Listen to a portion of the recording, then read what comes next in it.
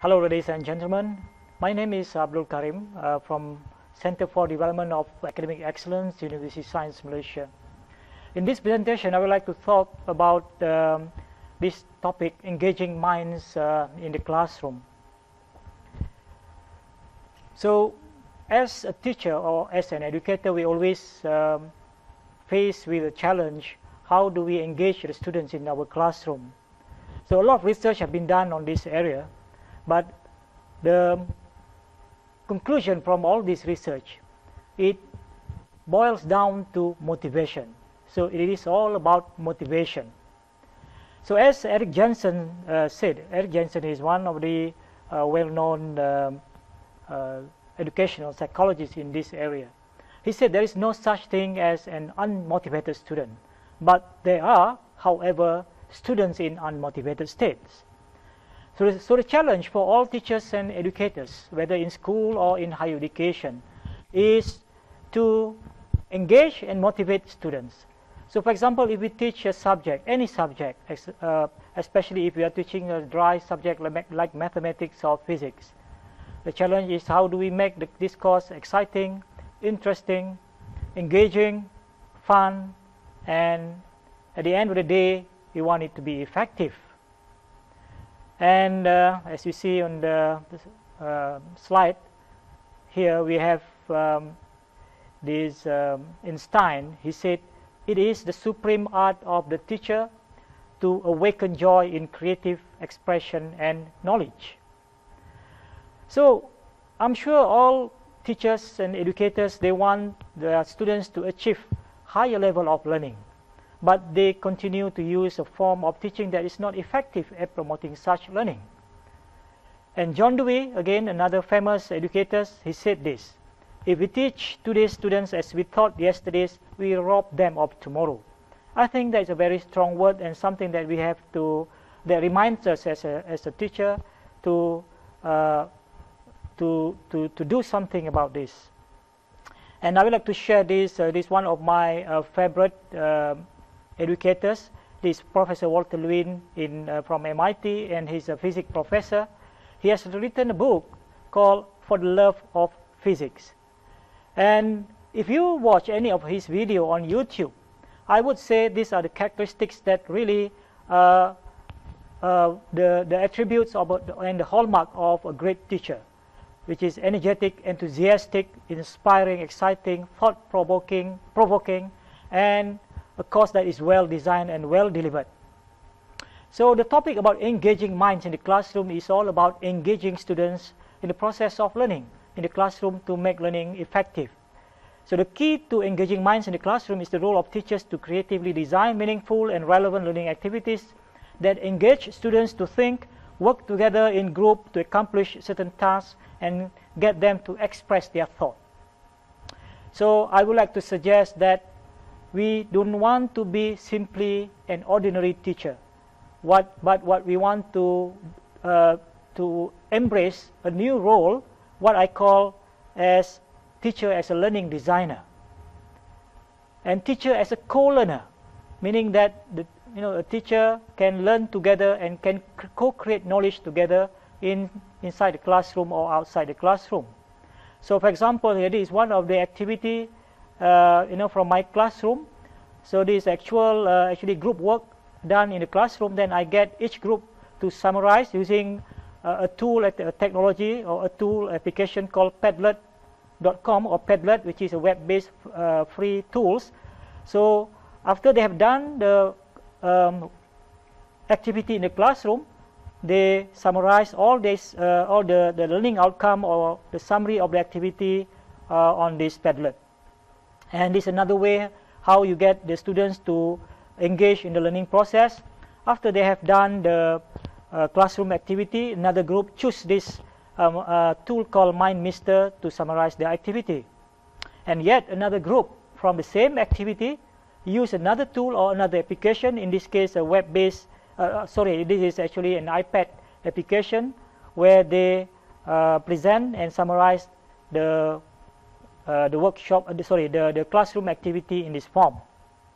And this is actually a very interactive multimedia presentation which combine the elements like video, text, document, and other multimedia elements.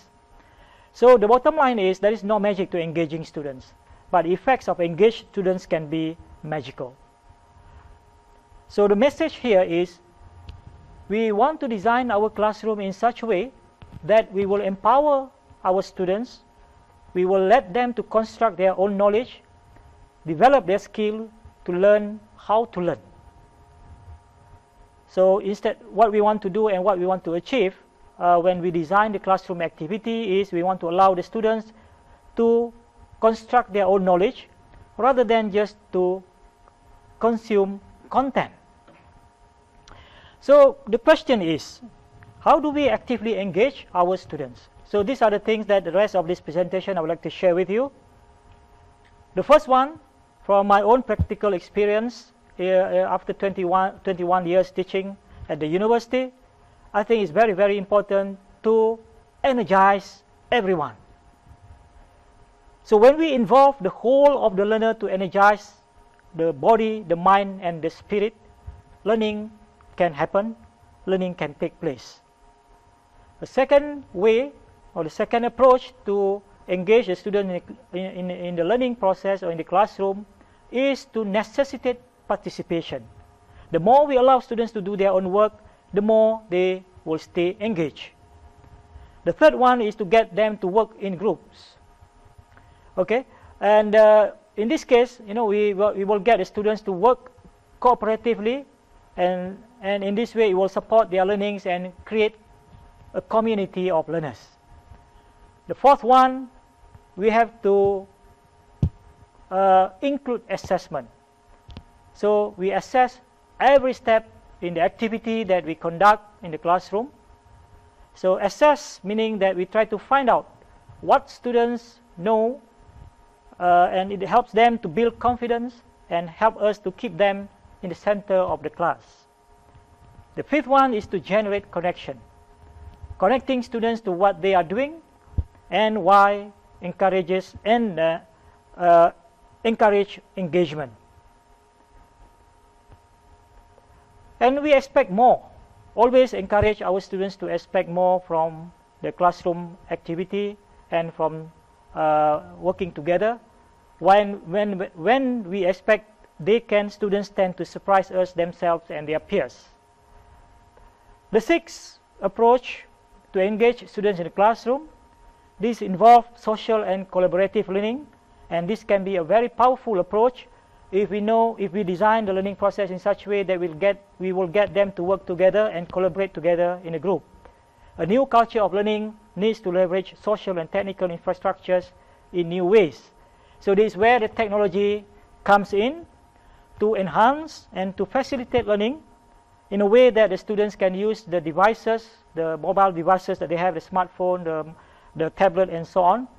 So we know very well that the world of learning is increasingly collaborative, driving changes in the way students learn. And we have to leverage on the social media. Our students are always on the Facebook, on Twitters, on using YouTube, watching YouTube, and so on. The challenge and the question is, how do we leverage this social networking to impact learning? We have social learning platforms like Edmodo, Schoology, and we have also open learning platform. There are hundreds of these platforms out there, so we have to think about how to use this platform to our advantage and to the students' advantage.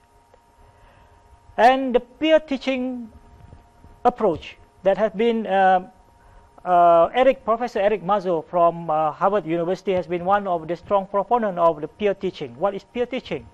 Because we know very well from our practical experience, the best way to learn is to teach. So we should promote peer teaching to engage students in the process of discussion among themselves, and in that process it will allow them to construct their own learning and create their own meaning. And as Albert Einstein said, you do not really understand something unless you can explain it to your grandmother.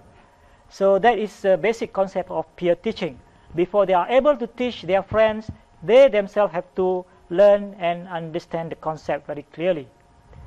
So again, back to the technology, we have some application and tools for engagement. This is where the role of technology can offer potential for expanding the possibilities and allow them to express their creative expression, providing a playground for ideas and images. So ladies and gentlemen, I urge all educators and 21st century educators to leverage technology. The role of technology is not, when we use technology, it must be in a way that enhances what we are doing. So these are some of the tools of engagement, as you can see here. I have put it in the categories. So we have interactive and collaborative learning, we have personalized learning, video, infographics, data visualization, animation, content curation, ebook, gamification. So I will skip this video. So I'll just run through some of the tools like Poll Everywhere, where we can do poll online, live polling. This can be done online or in our own classroom. This is an example of the Poll Everywhere that I use in my own course. We have Zolo Challenge, for example, to create online quiz. We have Eclipse Words, which is a free tool we can download to your computer, and you can create this interesting puzzle. And you can do this as an online activity or offline activity as well. And you can do it in the classroom together with the students. And we can use games to create engagement in a way that making us learning fun. This is another example of quiz which I create using Articulate Studio. And flipped learning is also another way of engaging students, because with flipped learning, we provide content online. Then we require the students to study the content before the classroom. So when we come to the classroom, we can use the classroom time now to do a lot of activities. So we deliver the essence of the lecture in about 10 minutes or less, and we make it available online so the students can access to their tablet or their phone. And this example, another example from Han Academy. So, ladies and gentlemen, students' engagement is paramount to learning to the learning of the content, learning one another, and learning oneself. There is no magic to engaging students, but the effects of engaged students can be magical. So the last word from me is to close my presentation. Whatever is worth doing at all is worth doing well. Thank you very much.